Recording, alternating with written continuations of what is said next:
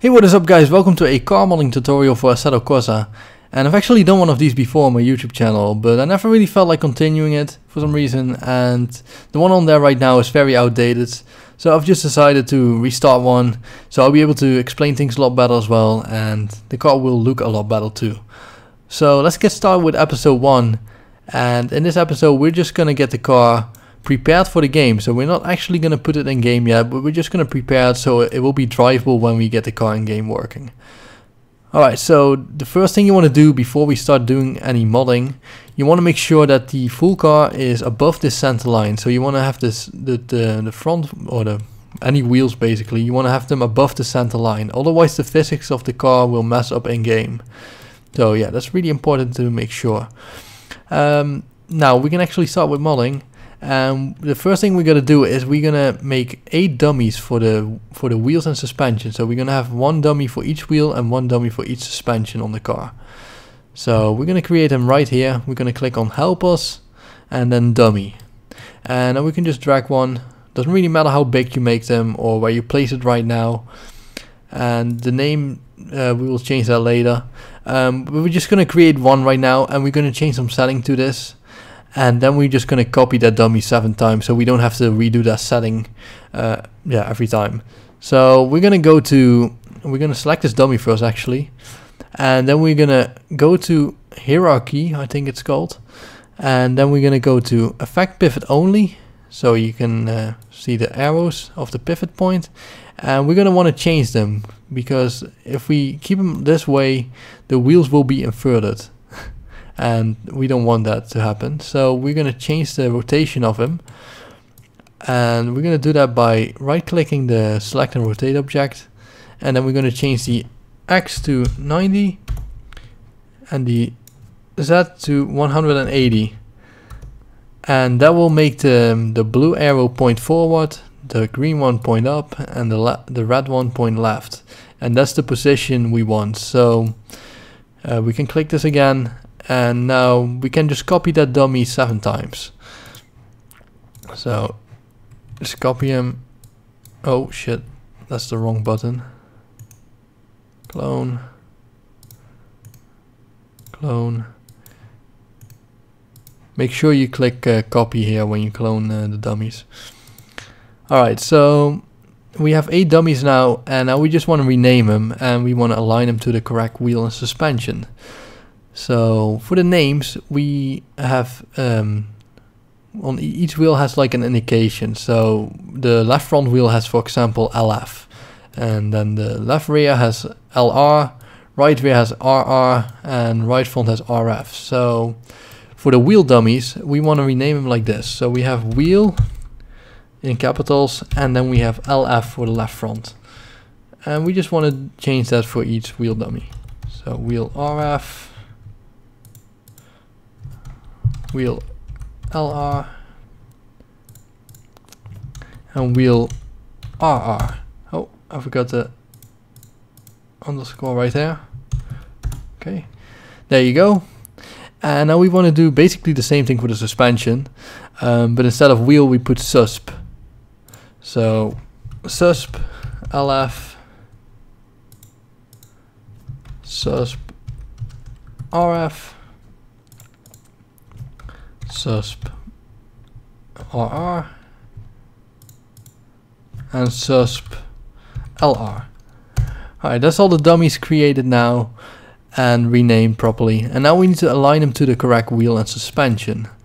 So to do this we are gonna actually make sure that the pivot point of the wheels and suspension is centered. So we're gonna click the rim right here, and you want to go to hierarchy again, and then click effect pivot only, and you want to click center to object. So that means it will center the pivot point to the center of the wheel, which is what we want. And then you're going to do the same thing for the suspension, and the suspension placement will be the brake disc in this case. So I'm just going to click the brake disc right here and do the same thing to that. So center to object.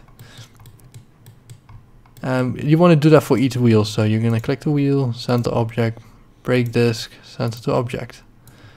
And you want to just do that on each side.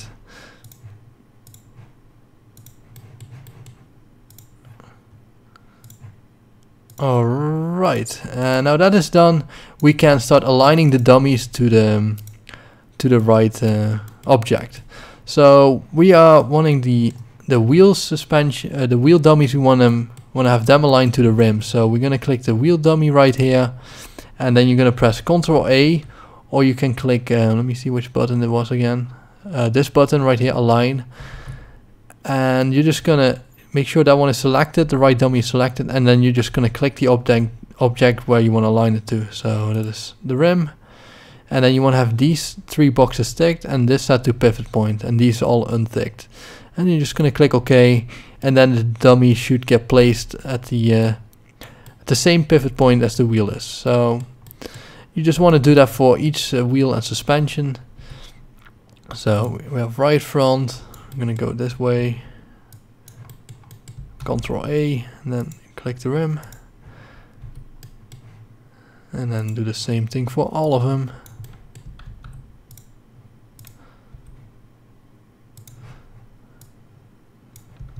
Moving up to the last rim. Now we're going to do the suspension, and that means we're going to click the suspension dummy, and then we're going to click on the brake disc instead now. And we're just going to do that for each one.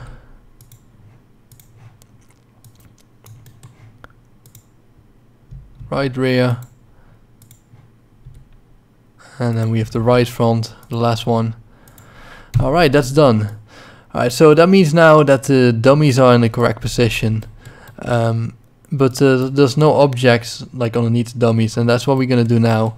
We want to have like the rim objects like be part of the wheel dummy. So we're gonna basically just click the object that you want in the dummy.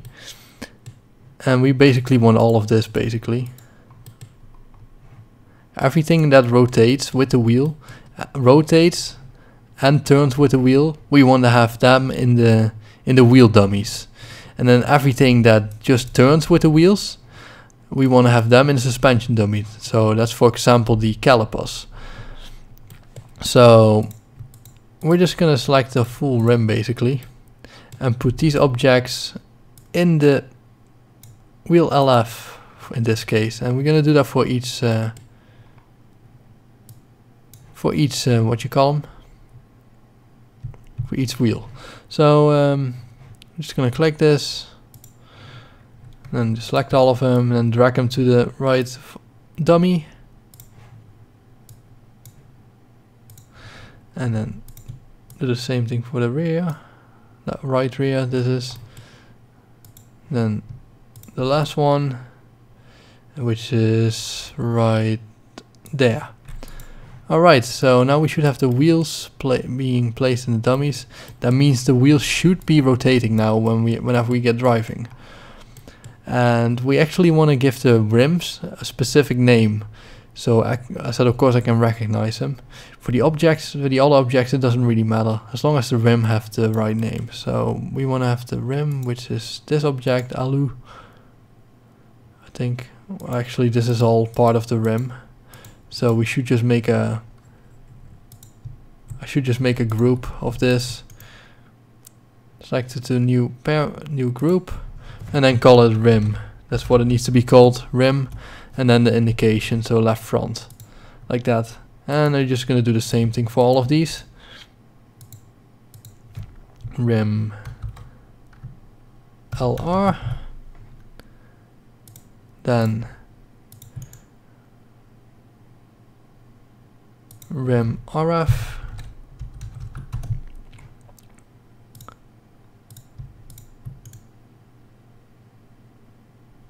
and then rim RR.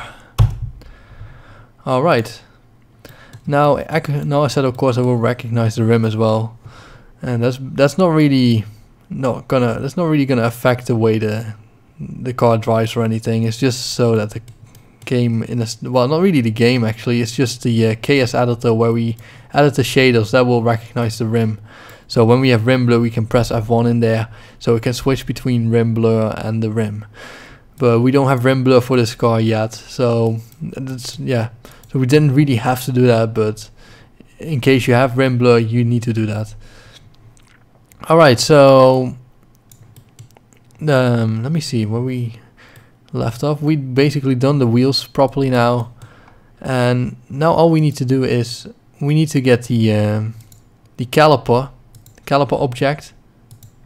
We need to get them in the suspension dummy. So we want to have this is the left rear, so we just want to drag that into the left rear suspension dummy, and basically just do the same thing for all of these again. And go to the other side. That's the right front, and this will be the right rear, and that should be it. And this should make the car work in game properly. And so this means I will end the first episode, and in the next episode I will start working on the exterior shaders for the car, and show you how to assign the textures and change the shader settings and stuff like that. So yeah, thanks for watching this first episode. Please leave a like if you like this video, and make sure you subscribe to my channel. So yeah, thanks for watching. Goodbye.